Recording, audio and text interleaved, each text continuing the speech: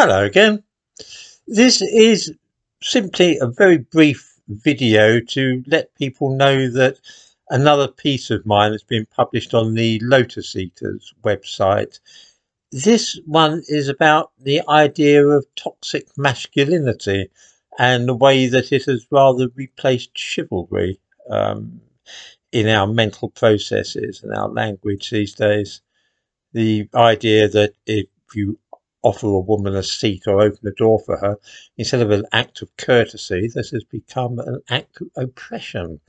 It's a demonstration of patriarchy and is seen as an insult rather than a compliment.